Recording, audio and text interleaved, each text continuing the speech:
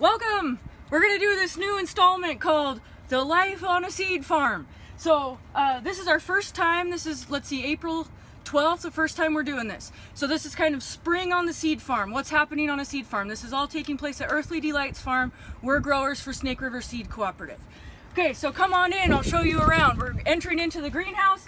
Here's Riley, transplanting some eggplants. All right, so come on this way.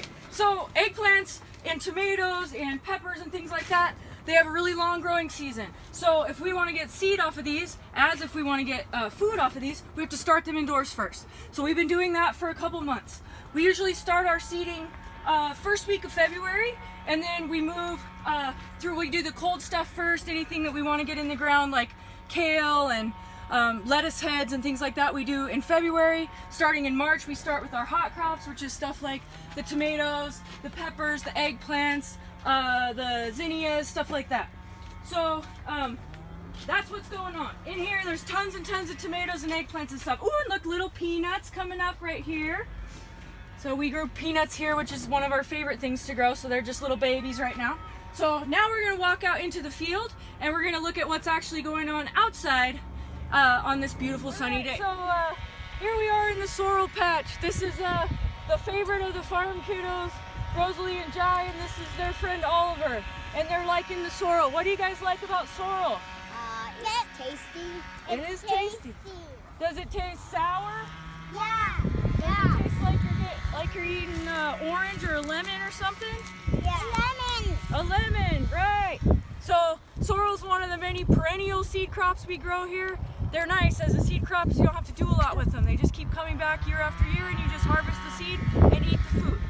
Okay, so now we're gonna move on. Oh, right here is, here, let's move over here. We'll look at this. So this is cover crop. This is a winter or fall cover crop, rye and vetch. It's to feed the soil. You gotta give the soil food if you want it to give us food.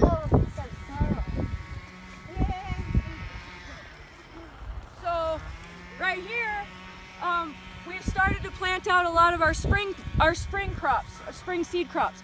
So what you can see in here is you can see a lot of lettuces. You might notice that a lot of the lettuces are spread around. So we've got, I don't know, something like 8 or 10 lettuce varieties out here right now. But unlike growing them for food, in order to grow them for seed, you need to isolate them to prevent cross-pollination. So we give our lettuces about 20 feet in between varieties so that they can, and we plant another flowering crop in between the lettuces so that other flowering crop will be flowering at the same time as the lettuces will keep bees and wasps from moving from lettuce to lettuce. And so that's how we do that. So in here we've got a lot of lettuces. We've also got some biennials that we've overwintered. So down there you can see some carrots that have overwintered. This is a crop of Walla Walla onions here.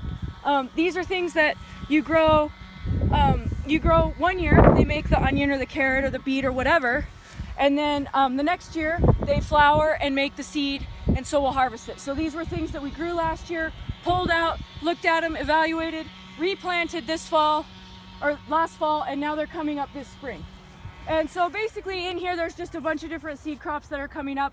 We only have one variety of each thing that might cross-pollinate with each other that are outcrossing varieties, and then we have multiple selfing varieties like lettuces that we just separate by a short distance. That's plenty for today. We'll revisit this in a few weeks.